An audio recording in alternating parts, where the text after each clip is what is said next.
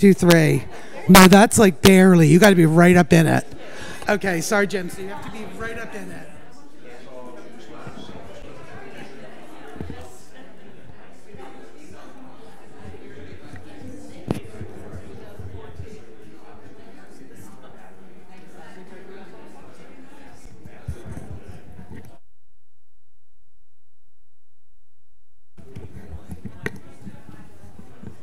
As long as I can get this adjusted, we'll be ready to go. Okay. All right, I think that's better. Can everyone hear me? Yes. Great. If you could all please come in, grab a seat, really anywhere that you want to. I was an elementary special ed teacher in another life, so I don't want to go there. All right. Welcome, everyone. Really appreciate, as we really start this endeavor with the City of Lewis, that so many residents came out for our initial workshop and meeting. Okay, so welcome to the LPC Tree Subcommittee Workshop. I'm Deborah Ewald. I'm the member of the Lewis Planning Commission and the chair of the Lewis Tree Subcommittee. I will try to be brief and concise today and stick to my notes in front of me. For those of you who know me, you'll know that that is a challenge, but there will be no comedy show today. First, I want to share some background on the subcommittee, what we've been working on, who our members are and what they've been doing, and kind of what we've pulled out of our research that we think is important. Then I'm going to introduce our speaker today, Jim White. And last, we're going to seek the input of all of you. I want to make it really clear that what we've been doing is preliminary research. Despite the buzz, this is not, a draft for a tree ordinance. These are areas of focus that we think we should explore more. And we really want to hear from you too, because we know in the City of Lewis there is a wealth of human resource, and there are probably people in this room who are far better versed on this topic than I am. So just to give you a little background, for years people have been talking about protecting trees in Lewis. And in 2022, the LPC decided to act on this topic. And many residents have brought it up over the years and have asked questions, how can those trees be removed? Why isn't there any regulations for this? And we had our first meeting on 7/7/22, and I hope that was an auspicious date.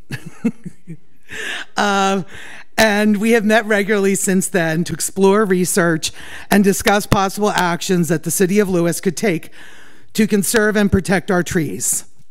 I want to thank the members of the Tree Committee who've put in many long hours in meetings and out of meetings, more hours, researching.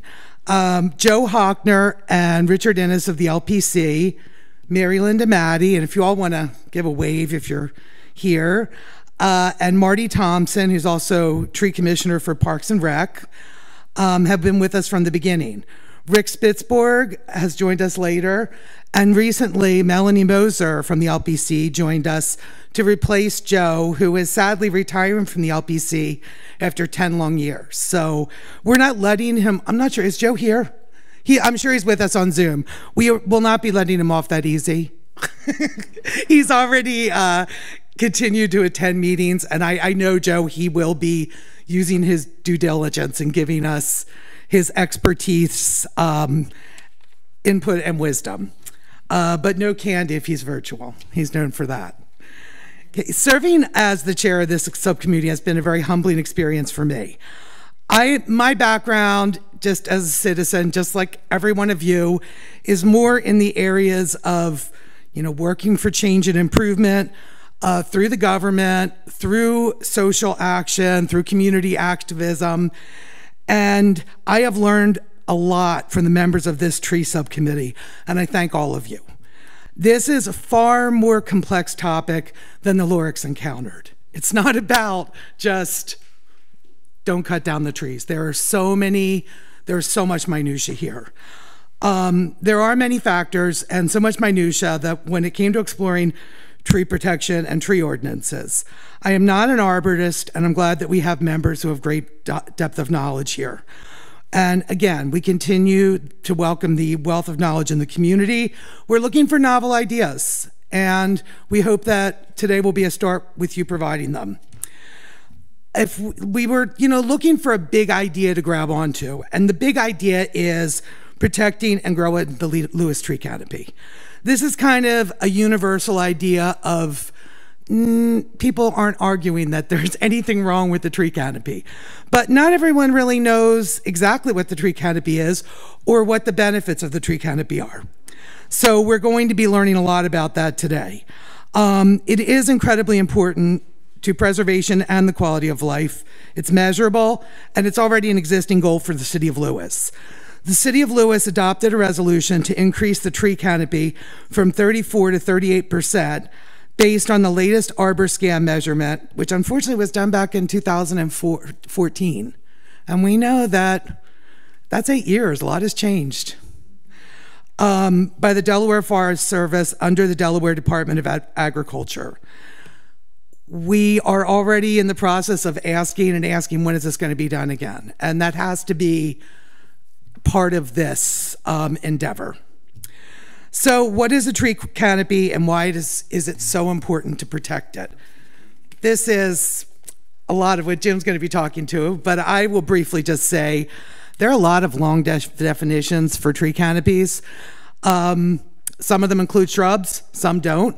The simplest way, and for me, I read many of them. Here's how I synthesize it. Pretend that you are a Wonder Woman flying up above and you look down and it's everything that's green that is covering the ground or structures beneath. And there are many, the role of the benefits of the tree canopy, Jim will be discussing in detail, but it's widely acknowledged that tree canopies have the following benefits. They remove pollutants from the air, soil, and water. They have great benefits and efficiency benefits too in shading homes and cooling through the release of water vapor, interception of rainfall, and reduction of stormwater runoff, and thus reducing the costs related to infrastructure required to manage it. And more important for the city of Lewis even is helping us keep that water back. And we all need to be worrying about that. I will just say as a personal note, I bought a house here in the early 2000s and I wasn't in a flood zone. And I am now. And I'm not on the beach.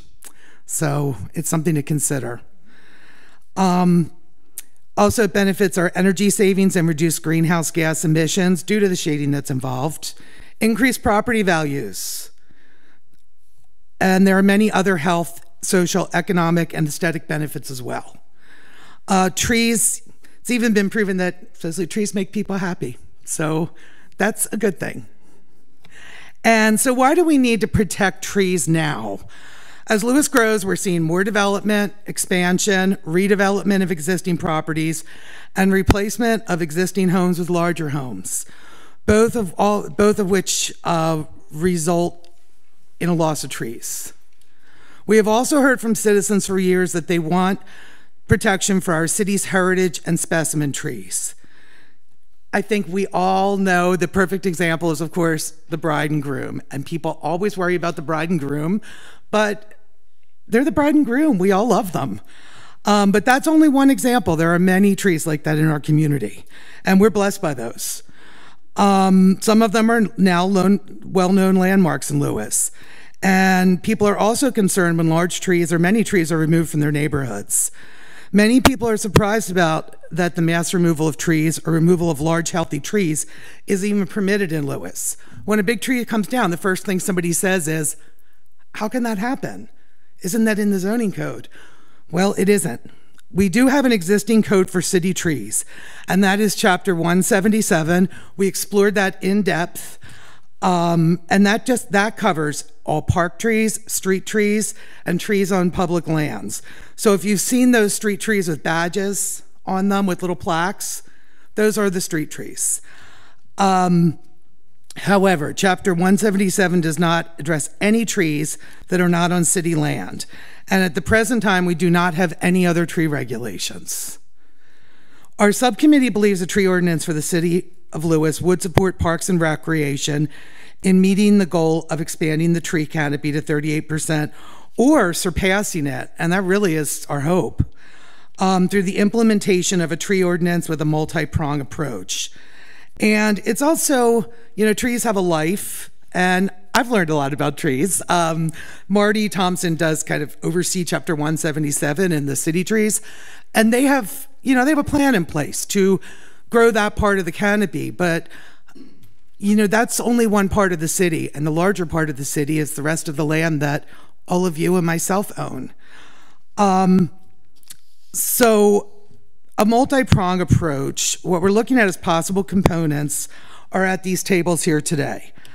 A program that identifies and preserves our remarkable historic trees, preserves specific mature trees on private property, increases public education regarding the value of planting trees and correct planting and care, creates a tree planting requirement for properties being redeveloped, and creates protections for existing trees on construction sites. We're not here to present an ordinance, and no decisions have been made. This is a preliminary step to hear from our community, and that's critical in the development of any tree ordinance. We have brought our ideas to the mayor and city council, and they've tasked us with continuing on this exploration. There is another special need for a tree ordinance in Lewis, and frankly, any town in Sussex County. A few of them have addressed it, many have not. I think we should be looking aspirationally, not at what other communities have done. Lewis has always been a leader, and I think we need to continue to be a leader on this subject. We discovered during our research that other jurisdictions in our region have more state and county protections for trees and buffers than Delaware or Sussex County do, which makes local ordinances less needed in other areas, for example, Maryland. Maryland has protected the critical areas since 1986, which are generally defined as all land and water areas within 1,000 feet beyond the landward boundaries of tidal wetlands, the bay and its tributaries. All development and land disturbing activities within the critical area are guided by specific provisions found in the state-adopted critical area criteria and the local critical area programs. These provisions cover issues from clearing trees and removing vegetation to limiting areas of impervious surface. This state legislation provides protection for trees, but other Maryland counties on Delmarva, such as Wacomico even, have created their own tree regulations. Many Maryland local jurisdictions have their own tree ordinance that regulates private trees, as there is some local discretion allowed as long as the guiding principle of the critical area law requires no net loss of forest or developed woodland cover in the critical area. So meaning you may be able to take out some trees, but you're gonna have to put those trees back. And maybe you're gonna work towards the future, and you're gonna take out some trees that might be at the end of their lives and replace them with some trees that are going to have benefit for the decades to come. We have no such protection from our state or from our county. So the most comparable areas for us to look at are Rehoboth Beach and Henlopen Acres, which both regulate public and private trees. Henlopen Acres is relatively new. They adopted their latest code in 2019. So I think that's something to consider. The time is, maybe the time is now, maybe the time is even past. I do believe that Lewis needs to develop a code ordinance to protect our trees too. So the process was we examined a variety of tree ordinance from North Carolina to mainland Maryland to New Jersey to Pennsylvania to ordinances here on Delmarva. Most ordinances apply to street trees only, like especially those in large urban areas. Or they cover both street and private trees. And that's more common in residential areas where there is a lot more open space and privately held land that you can plant trees on. The codes we discussed most and delved into the deepest are linked on the Lewis Planning website. And we're also going to be adding today all of the boards that we have and the input so that people can participate online. So that's right on the planning website in the city of Lewis. Lewis is unique as our street trees are covered by Chapter 177. So we would actually need to create a separate ordinance in the zoning code that will apply only to private trees. There's no need to integrate these codes as Chapter 177 for city trees is really, it's working well, it's established, and it's under the Parks and Rec. The Tree Ordinances Subcommittee research has identified 5 areas we think should be included in the tree ordinance. This is a high-level overview, so specific details still need to be discussed and determined. We're presenting the following areas today for consideration and feedback from the City of Lewis stakeholders. And again, it's going from this direction, and I'll come back up at the end and give a quick direction for each. It's education and outreach to support property owners and help them select and sustain the right trees for the right place. And on this one, I actually want to ask, I'll do a show of hands. If you're a City of Lewis resident, stakeholder, property owner, could you raise your hand? Okay, great. Well, we mostly have City of Lewis people here, but I think this one, we can't do everything and we can't do much for what happens outside of our borders. But we can be leaders and we can provide education about best practices, the trees to use, offer planning workshops, and then perhaps people who are moving into new developments will make better choices about planting trees. And, our resources, if they're out there, they can be used beyond our borders. The next one would be Tree Recognition Program, which we Mary Linda Maddie, to identify and protect our special and remarkable trees, the heritage and specimen trees of special importance in Lewis. And that will be over here, okay. We got out of order, that's all right. Then we will have preservation and potential regulation of existing trees on private property, identified by specific criteria. I know that's the hot potato, so I'll be taking that one directly behind. After that, Rick Spitzberg is developing a tree planting requirement, especially for new construction applications or for renovation applications that exceed the present dimensional footprint. And last, this is probably our most technical area, but Melanie Moser is going to be manning the area, which talks about creation of construction requirements to protect and preserve trees that are on or near excavation and or construction. And kind of the background on that is these are the trees that are left behind. Sometimes a thin strip, sometimes they are messing with the ground right up to the edge and over the roots of those trees. And what we found out was a lot of codes, sometimes they penalize people later. And that's really hard to track down. It also requires a lot of administration. So our idea is to set some standards right up front to protect the trees, to prevent anyone from having to chase them down later. So again, after our speaker, I'll come back with brief directions. For now, I would like to introduce our speaker, Jim White. Jim has worked as a biologist for the Delaware Nature Society since 1982, where he has directed the Delaware Nature Society's Land and Biodiversity Management Program. Jim is a native Delawarean and attended the University of Delaware. He's dedicated to the protection and management of Delaware's native species and the habitats where they live. He teaches herpetology at University of Delaware, and with his wife has published a field guide to the amphibians and reptiles of the Delmarva Peninsula, pardon me. He has written extensively on Delaware's biodiversity and speaks regularly on the topic. He is currently chair of the Delaware Natural Areas Advisory Council and the Delaware Native Species Commission. And also, Jim has received a lot of attention for discovering, come on out and you can help us with this, of the tree. It's a... I didn't discover it personally. It was on our land. Okay, great. The American chestnut, a very large one. Yes, a true heritage tree of Delaware. So thank you everyone, and please welcome Jim. Thank you.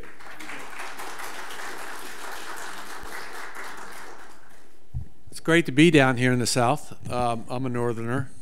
all the way up there in Hocus in Delaware. Have you ever been that far north in this thing? I live about a half a mile from the state line, but I'm a Delawarean. I'm ready to. My wife and I are ready to buy a house, and she started showing me houses in Maryland, and I got very nervous.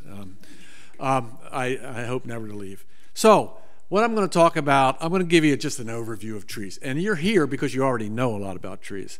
So I'm just going to kind of give a little slideshow or PowerPoint, whatever you call it, talking a little bit about here, trees in Delaware, forest in Delaware, and as far as we go. Now I have to signal my changes. So that'll be the signal, unless I decide to change it right in the middle. So that didn't change, did it? Maybe I have to dance or something. Okay. Trees and the forests that they create have always been important to humans. That's all there is to it.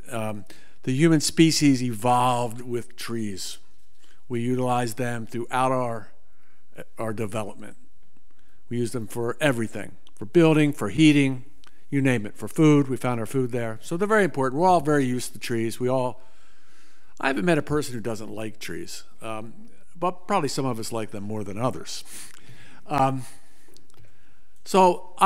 Trees have always been a huge part of this country.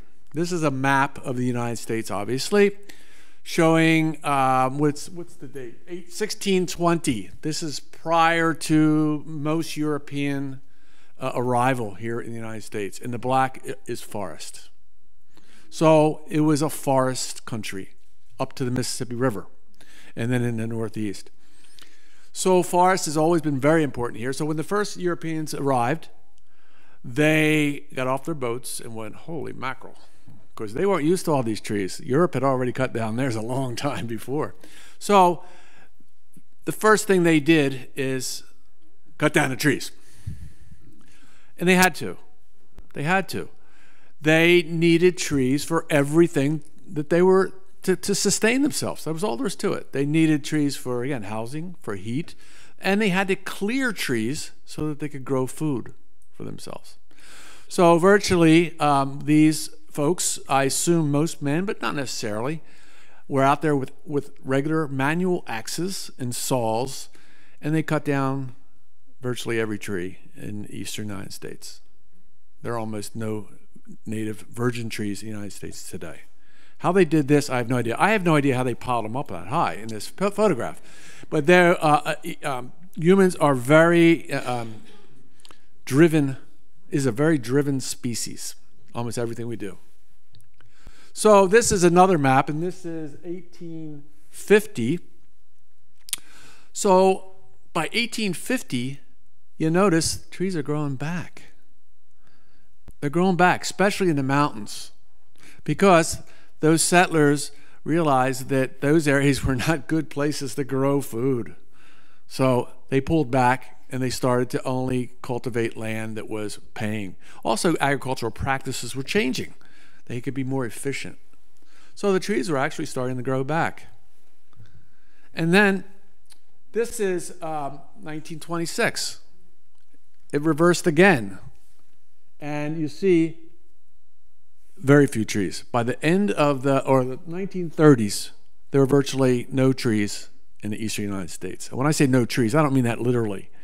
But if you look at old photographs from the turn of the century, landscape photographs, they're almost all treeless landscapes. They had cut all these trees down again for food, for growing crops. It's amazing. So, and then, what? This is what the landscape, this is just a painting, but this is what the landscape looked like. Not here in Lewis, because it's too hilly, but it was cleared. That's all there's to it. And the trees were, there are articles in papers in Philadelphia of how rare firewood was getting. And they couldn't get it anywhere near here. They had to get it up from Canada. It was a very interesting time. So by the 1930s, and some of us had parents that lived in the 1930s, it was a treeless environment, except in certain, some mountains and things like that. This is a picture of Lewis, South Street. Now, I think this is looking off of what's now Route 1. What do you think? It says South Street, so it's not South Street? Oh, okay. Oh, so it's mislabeled. Interesting. Or what? Maybe they renamed it. Yeah, that's because there is a South Street today. So this apparently said that it's we're looking at it as if we were standing in the parking lot. At the beach. Oh. It's Bayview Avenue. Okay. Off to the right. Well, that's what I thought when I looked at it, but of course I wasn't around then. You see that? You can see. Yeah. But you'll notice. There's no Dairy Queen then? So you can see very few trees in the landscape. That's the only point. That's the only photograph of Lewis in the time I could find. I'm sure there's lots more. But again, trees were, virtually non-existent.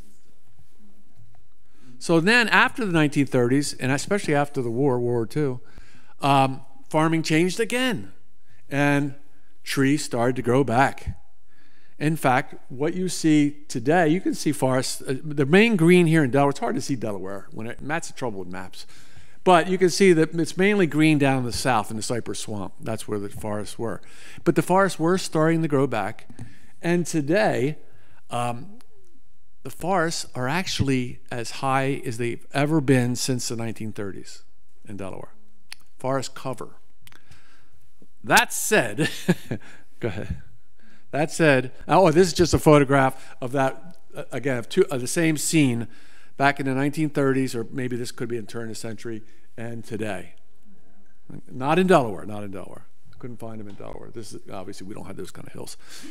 So, go ahead. So today we have more forest, however, or more cover, more vegetative, woody cover. However, what we're losing is older forest, mature forest, forests that are actually they're existing forests have probably been there for almost 80 to 90 years. So they're forests that are established. They're trees that are established. They're ecosystem in that forest that are established. We're losing that at a rate of about 16% since the year 2000. Now we're growing. There's a lot of young trees. Have anybody gone up Route 1, recently? If you do it next time, look to the right and left on Route 1, especially when you get up to the new Route 1. You'll see all these young trees growing.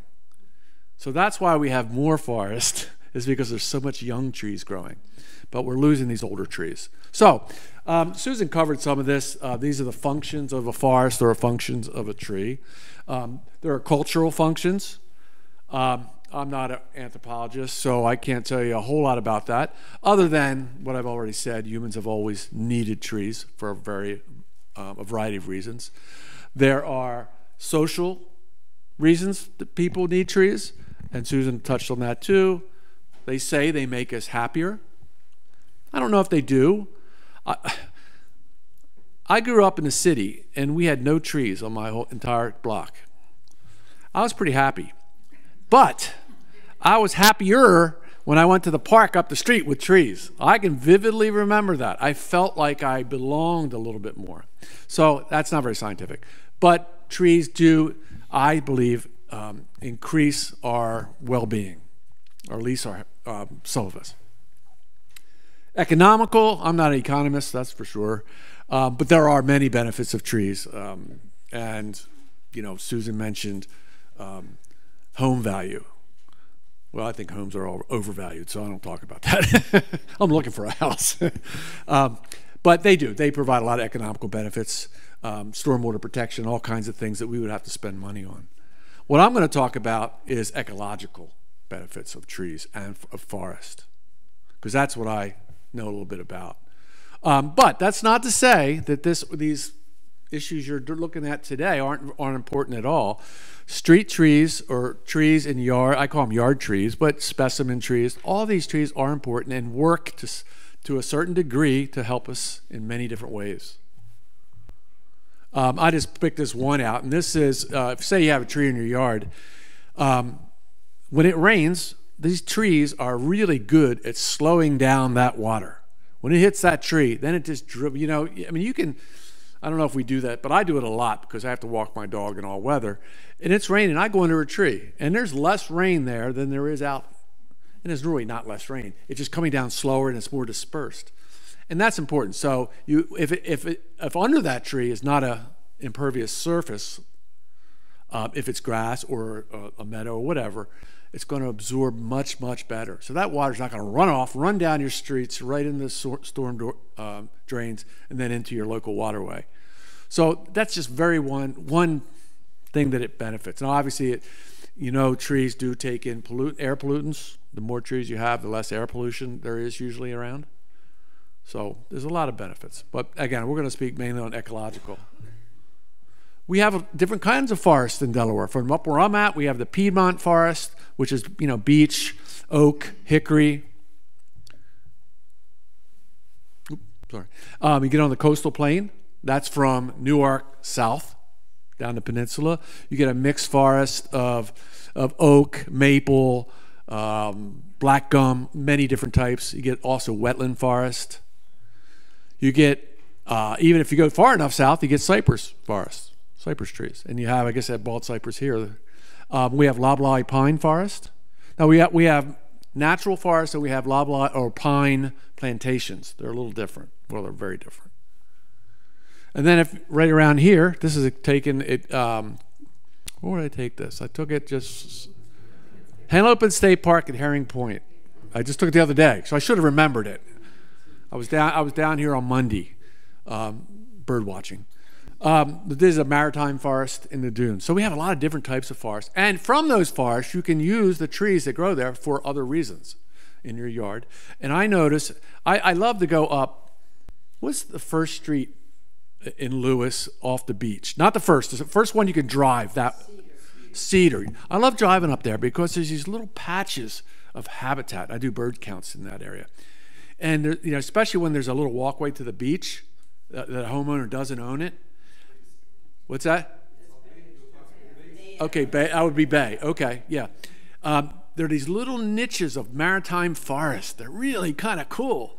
And I always say, if I had a house down here, that's what my yard would look like. It would look like a maritime forest. But I know that's easier said than done. So there are all different kinds of forests, and you can pluck from those forests different trees to use in around here. And there are benefits to using these native trees, as opposed to some of the more trees from the Orient or from other parts of the world.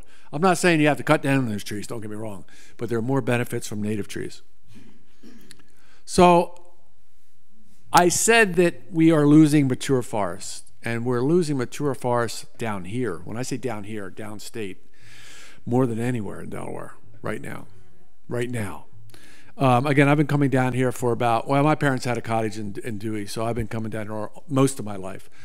And it's just amazing when you drive out west and you see what's happening to a lot of the area.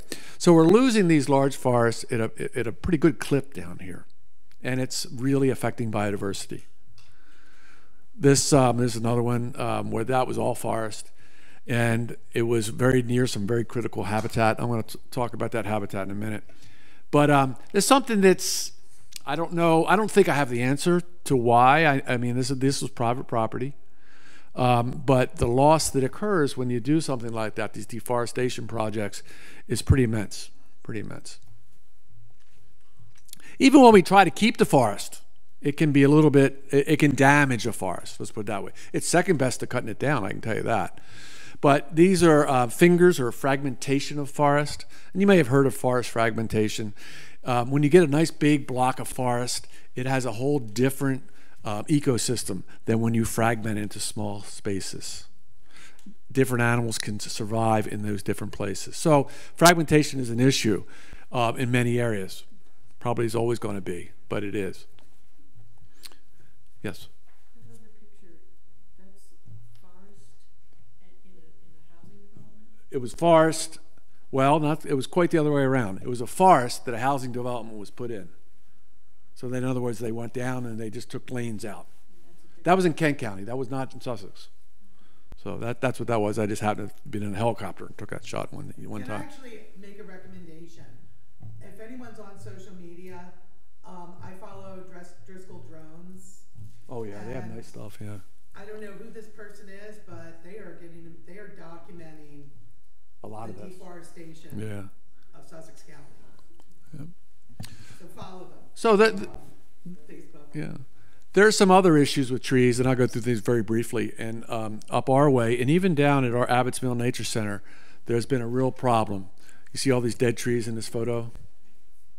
They're ash trees. And they've been, every ash tree is dying. Next one. Next slide. From the emerald ash borer.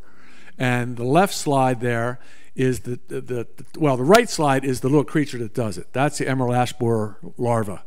And it burrows through the cambium and just takes out the whole xylem of the tree. And the trees die within a year, sometimes 2. This is the beetle. The beetle's just a little guy. I've never actually seen one, but yet every tree's dying, and they're very hard to find.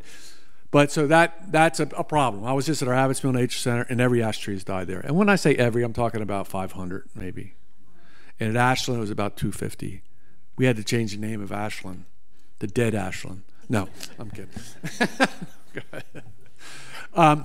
Oaks. You may have heard of the oak syndrome, oak death syndrome. Many mature oaks, very old oaks, some of them 150, 175 years old, are dying. It's really common up our way. And they're dying of a bunch of things. 2 funguses that are getting them. But it's a combination of a lot of things. Age and all these funguses into their roots and into their growing area of the trees. So we're losing a lot of these mature oaks. And this is one that Susan mentioned. Anyone, what's this? Anyone know what it is? This is acetate. Well, no, it's here. No, this is not here. It's on Prime Hook, Fowler Beach. This is sea level rise and more frequent storms. All those white trees there are all dead. And that was this particular one was from Hurricane Sandy. Was it a hurricane or a tropical storm? Hurricane? I wasn't in the country, so I didn't experience it. But anyway, so you'll see in sea level rise and more frequent storms affecting our coastline and our forests on the coastline. So why are trees important to biodiversity? Well, the 40% of the birds that depend on forest in our state are declining. Birds like the yellow-throated warbler up top, to the right the summer tanager, just under the warbler the scarlet tanager, and then to the left the wood thrush. So these are birds that really need big forest, and they're declining because we're chopping at these big forests, these older forests. But even our more common birds, indigo buntings, Baltimore orioles, chickadees, down here the brown-headed nuthatch. You all know that bird? Should. It's one of your claims to fame down here. And then the brown creeper. Even our common birds rely on trees. They make a living in trees. Now, not all birds. Your great blue heron, well, no, I should say that. They nest in trees. There are some birds that never go in a tree, some of the shorebirds, of course. But most of our birds do rely on trees for something or other. Food, or nesting, or just resting habitat. Some of our most majestic birds are found in forests and woods. Bald eagles, of course, that's an adult and a juvenile. Barred owls, red-tailed hawks, I could name, and what's that, great horned owl? Yeah, great horned owl. All these birds need forest. You probably heard of this, the insect-plant connection. And this is kind of the poster child for that, the monarch, butterfly, and the milkweed plant. However, this plant-insect connection is much bigger than that because it's all insects, almost all insects, rely on plants. And most animals rely on insects. So this is an oak tree on the left and a tulip tree on the right. That oak tree, they've done, entomologists have ways to document how many insects are in a particular tree. And they have documented over 890 species of caterpillars, just moths and butterflies, in oak trees in the United States. I don't know if you ever heard of Doug Tallamy. Well, Doug Tallamy is University of Delaware professor and author of some great books. I'm going to mention him a little later too.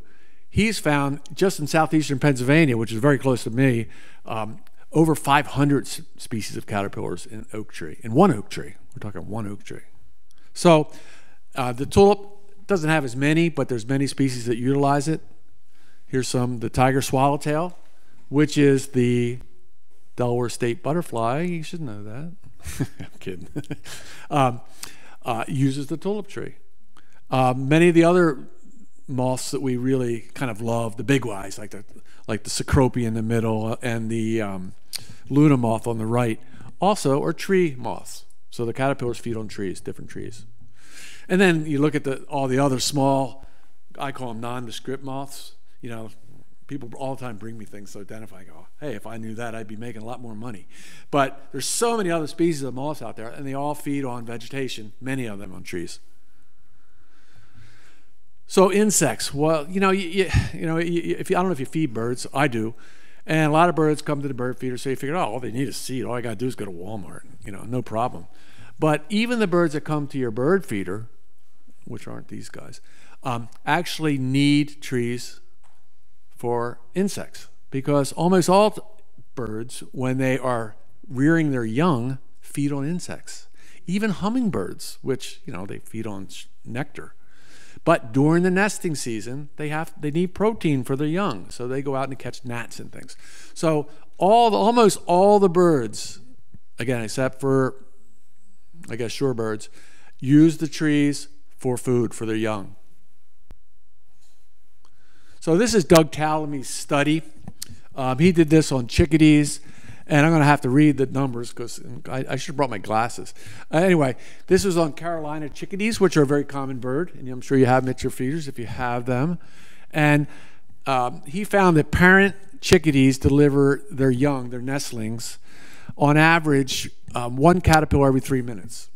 So they go out, and you can watch this. If you have a bird near you, you can see like a bluebird nest box or something. If you sat there, had a beer or a cup of coffee, it's amazing where do they find these things? They just go out, get one, bring them back, because they have 3 or 4 little guys in there that feed. So if what's that, 350 to 570 caterpillars every day, and it takes 18 days to fledge those young. So they actually catch and feed, what's it say, 6,000 to 9,000 caterpillars. That's a lot for one bird. So, and this white oak that he was studying, was it? God, my eyes are so bad. Yeah, 233 caterpillars, 15 species that the chickadees found, and black cherries had 53 caterpillars from 10 different species. So that's a statistical analysis of how important trees are. And this could be a tree in your yard. This doesn't have to be a deep forest tree. This could be an oak tree in your yard, or a cherry tree, or whatever. They're very valuable for wildlife. Of course, they also have fruit and seeds. And there are many birds that specialize on fruit and seeds. There's a persimmon, a pawpaw, holly berries. I guess that's a maple, and the top one is something. I forget what it is. I don't know what that is. I think it's a birch of some sort. It's my photograph. I ought to know, huh? I got to label them. So trees provide all this in one little package. Now, of course, not only birds benefit from trees, okay? Now, maybe the tree in your yard's not going to benefit these Delaware endangered species here, but if the trees are in a forest or around wetlands, they do. And what I have here, I have 5 endangered species in Delaware. The top left is the eastern tiger salamander. We have populations down here in Lewis, west of Lewis. If you go straight down, barking tree frog, also in Lewis. The big brown bat, which is everywhere in Delaware, but very rare nowadays. The fox squirrel, which you've probably heard of, Delmarva fox squirrel. And then up top, the only place in Delaware that this species is found is the corn snake in Cape Henlopen State Park. All these things need forest. The box turtle is not endangered, but it will be soon. It's declining very fast because of loss of mature forest. This is an example. That barking tree frog I showed you, well, you might say, well, what did a salamander and a frog need a forest for? Well, because they breed in these things. These are called Delmarva Bays. These are big bodies of water. And you have 3 beautiful ones down here west of Lewis and Jimtown area and a little bit south. They breed there. They lay their eggs, young, grow the larvae. But the rest of their life, they live in the forest. And what's happening down here, and I don't want to point fingers, those 3 ponds is they are protecting the ponds, but they're cutting down the forest. Not all of it in some cases. They are leaving a little bit here and there, which, that's good, but it's not enough. Here's one of them. I'm not going to say which one this is. It's not. It doesn't matter. But this is a shot I took New Year's Day of a development going in, and you'll see that little line. The bare line is where the houses are, and then to the left is the buffer. It's only 50 feet. That's about from here to there. And it was a forest. So the animals that are in that pond are probably, I was telling my buddy, I said, this is going to be, if I live long enough, I'm going to have a kind of a case study of how to extirpate 2 species of endangered species right here in Sussex County. Luckily, in Delaware, those species do occur farther north near Middletown in Blackbird State Forest where they're protected. And some tiger salamanders live in Redden State Forest where they're protected. But otherwise, probably all the rest are going to slowly decline and probably go away.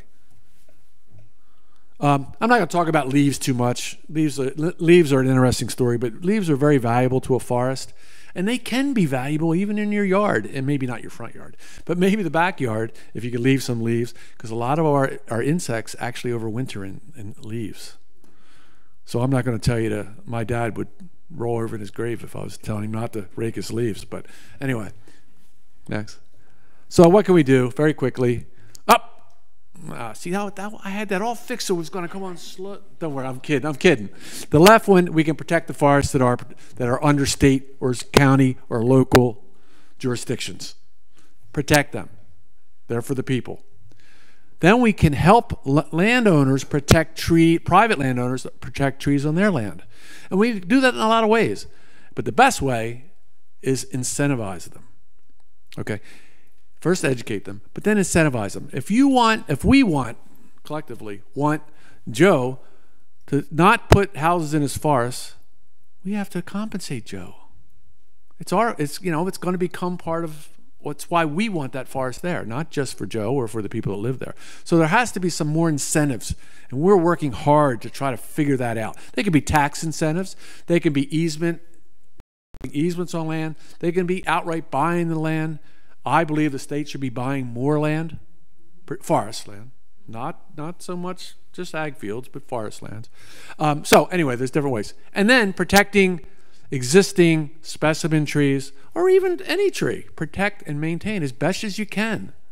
If you have one in your yard, take care of it. There's nothing wrong with that. And for a city like Lewis, take care of your trees. I know that, I'm not talking about the politics of it all. That's for you to decide. So education is important. So promote the value, it's like what I'm trying to do now, promote the value of native trees to wildlife, encourage landowners to plant and maintain native trees and forests, to promote increased conservation on public and private lands. All this takes a sea change in our way we look at natural systems, because we have to compensate these people for protecting this resource, I believe. Oh, there's one more. Oh, then that's what you're doing today. Work with state, county, and local governments to conserve trees and forests. I just want to say a word about planting trees, because this is the latest thing, and everybody's doing it. I'm doing it. I plant over 900 a year, usually 1,000 a year. And this is great, because this is trees for the future. We need to plant trees. I'll say a couple words. You got to do it wisely, though. Number one, you have to plant trees in the right place. You got to plant the right trees in the right place. So even when you're doing big plantings like this, you have to know what you're doing. You also have to plant them properly. That's a huge problem. Also, you have to take care of those trees, and not just take care of them tomorrow. Take care of them 5 years sometimes, 10 years. So you got to put, in other words, you have to put resources into planting trees. You just can't go out, get a bunch of trees, throw them in the ground, and expect them to grow. It's not going to happen. This is just a shot of the way where I plant mainly is Middle Run Park in Newcastle County, north of Newark. If we just put the trees in the ground, if they didn't die because of drought, if they didn't die because they were planting improperly, they died because of drought. If they didn't die because of drought, they died because of deer ate them. If they didn't die because of deer ate them, they died because of deer rubbed them. If they didn't die from deer rubbing, they died from meadow voles eating them. It's one problem after another, but it's worth it. So we maintain these trees, we go in and we really take care of them. These are the things, if those things I just mentioned don't get them, these will. These are invasive plants. I don't know if you can see the left slide, there's a little thing sticking up. That's a tulip tree leaf. That's a tulip tree about 25 feet, and it's covered with a plant called porcelain berry. Terrible plant. I hope you don't get it down here. It's getting here, though, unfortunately. Okay? Okay, last shot. I know not all of us are tree huggers. My wife is. This is that chestnut tree that was mentioned. This is the largest chestnut tree that's been found in Delaware or even around Delaware for a long, long time. It was a pretty neat find. Only one. And that's it. I hope you have fun voting. But thank you.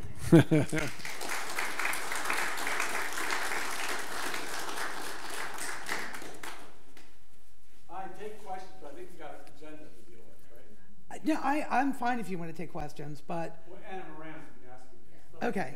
Yeah, and, we're here. So, thank you, Jim. And, I think this provided a great picture of our larger ecosystem, which the city of Lewis is a part of, and the repercussions of losing it, whether it's one tree or a forest, and particularly...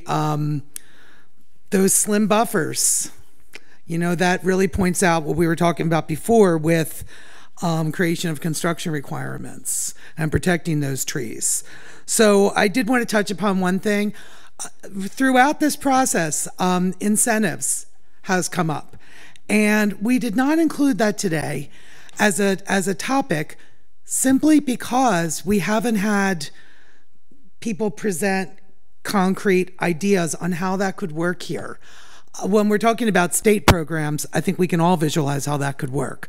But we welcome ideas on that, and please include if you have any ideas for incentivization of keeping trees here in Lewis. So what we're going to do today is just work your way around at the different stations. I kind of picture it that the education and outreach may work first. People can hop around, but the tree recognition kind of stands alone so that not everybody's at the same place. And the tree construction protection is over there. The tree planting requirements, and then the potential regulation of private trees is directly behind me. Just interact with each. It's mostly a yes, no, or a red or green, meaning green, I like it, red, I do not, or yellow, I'm not sure. And then at the very end, what we appreciate most and is so important is comments. And we have a table at the back for more extensive comments. We also welcome you to take that form with you. You could do it online even, but the comments and the ideas are what I'm really hoping for, because I know that we've worked hard, but love to see what all of you have. And thank you all for coming out today. And it is Deborah, by the way, but I'll also go by Susan. I've heard more Barbara over the years. That seems to be the one that they mistake Deborah for. But thank you all, and we're all here if you have questions. Yes, Rick. When will we have an opportunity to have a public discussion? Because these kinds of forums seem to bury the transfer of knowledge from people who can add to this discourse. And I'll just give an example. There was something before the state legislature last year